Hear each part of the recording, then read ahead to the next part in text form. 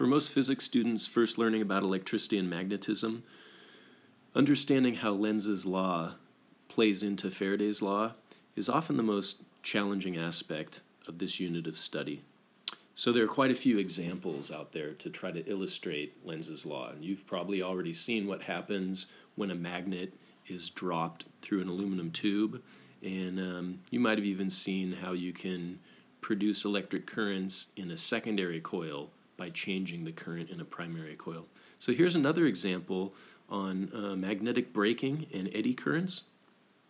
And the problem goes something like this. If you have again, we're going to use aluminum or copper as the material because we don't want any effect between the metal and the magnet to be a direct effect. We want to witness an indirect effect based on Faraday's law. So what if you were to pivot a piece of metal as like a physical pendulum, pull it back some angle, and then let it swing through the space between a dipole magnet? So there'd be magnetic field lines pointing, well, this is drawn on give it some three-dimensional aspect to it, but if your eyeball was looking in this direction, we'd say you're looking straight into the page, and there'd be magnetic field lines then pointing away from you. So let's draw it like that. Let's say we have a fairly uniform magnetic field, and this represents the magnetic field in this space, in this gap between the north and south magnetic poles as viewed by an observer looking in that direction. But that magnetic field is only confined so far, right? It doesn't exist over here. It doesn't exist over here. That field really only exists in the space between the dipoles. So I'm going to put a box around this. Say that represents the boundary, the limit of this magnetic field. Let me shrink the picture a little bit to allow room to show the plate that's going to swing there. Okay, so that's pretty good. And now let's say we have a piece of aluminum, and it's pivoted way up here, and it sits out in this direction. Well, let me draw that a little bigger. There we go. So it sits here outside of that magnetic field, but it was dropped from rest, and it starts to swing, and eventually it's going to follow this curved path, and at some moment it's going to sit inside of this uniform magnetic field. So for now, none of these field lines pass through the cross-sectional area of this aluminum plate, and so there's no flux. But what happens when it swings a little lower and the front portion of this plate enters the field? Well, that aluminum plate might not interact directly with a magnet, but it's still made out of metal. It's a conductor, and it has free electrons. So let's picture a few of those free electrons. I'll make little purple dots here. There's a few of our free electrons. Well, what's going to happen? They've got a velocity just due to, by virtue of swinging, right? By virtue of converting gravitational potential energy into kinetic energy, these electrons have a forward velocity, mainly directed to the right. Try the right-hand rule. We know numerically, quantitatively, the force on those electrons can be calculated as F equals QVB. But more importantly, what's the direction of the force on those electrons? So point your thumb to the right in the direction of this velocity vector, and point your fingers into the page in the direction of this external magnetic field. What did you find? Same thing as me, that these electrons would experience a downward force? Well, if electrons are drifting downward, that's identical to having conventional current flow upward.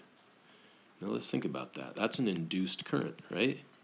It's sort of like motional EMF. And in fact, that's exactly what it is, motional EMF. Remember that? EMF is equal to BLV.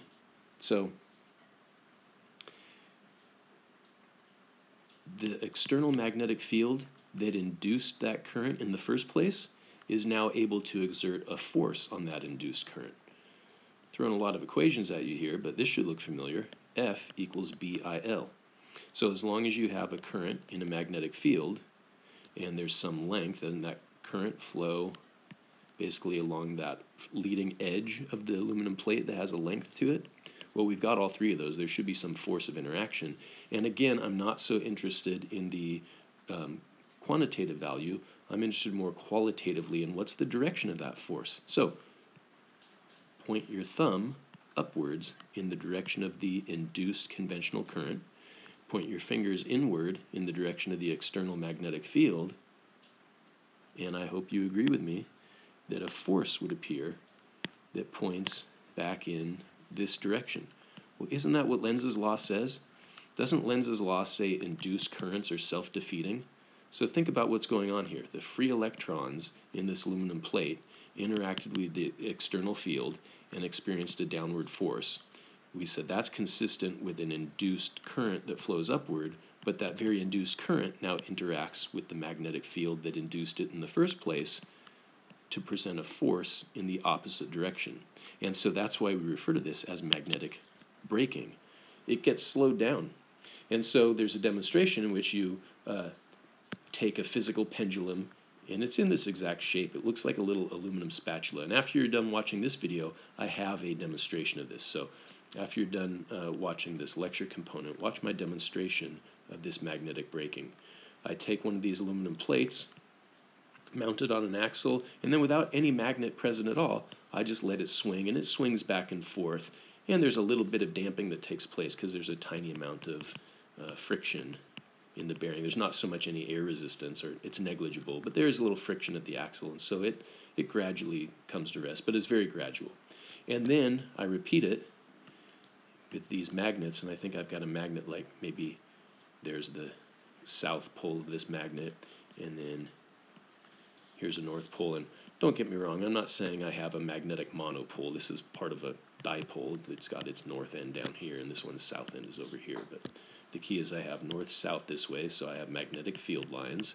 And as the plate swings in here, there suddenly goes from being no flux to now when the plate sits in this position, there is flux.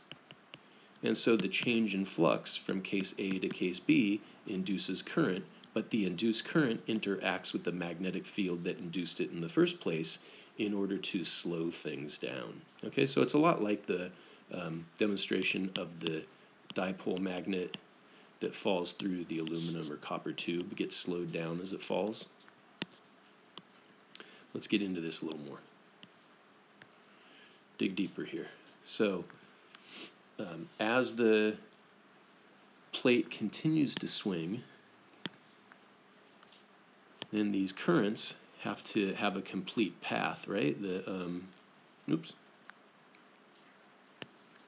induced current doesn't just come up here and stop. The current forms a complete loop, and so it goes around like this, okay?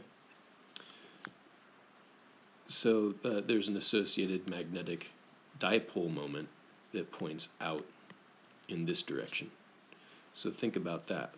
The induced current makes a counterclockwise loop in the aluminum, and then you have magnetic dipole moment. We can either say that's mu, that's the product of the magnetic field and the area of the plate.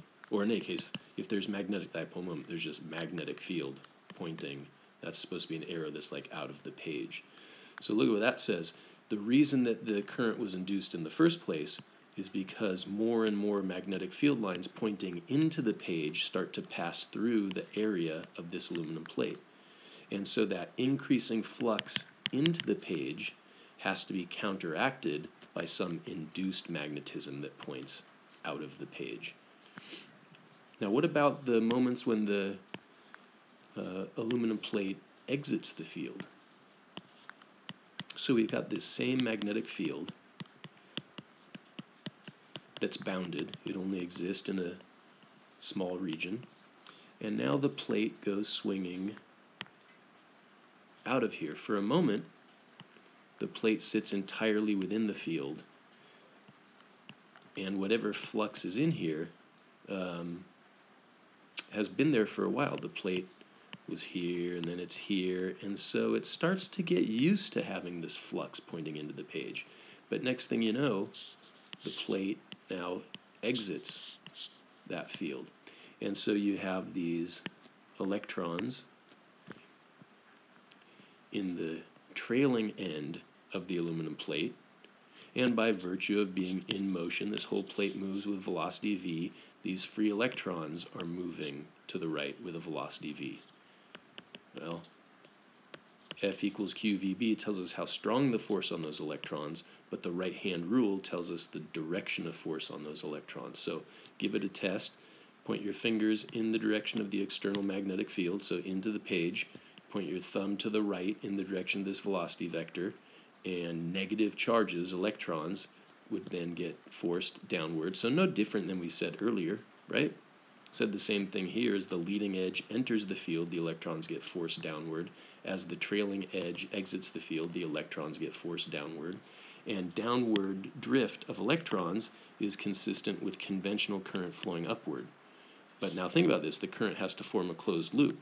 So before, when the current flowed upward in the leading edge, then it had to flow counterclockwise around the loop.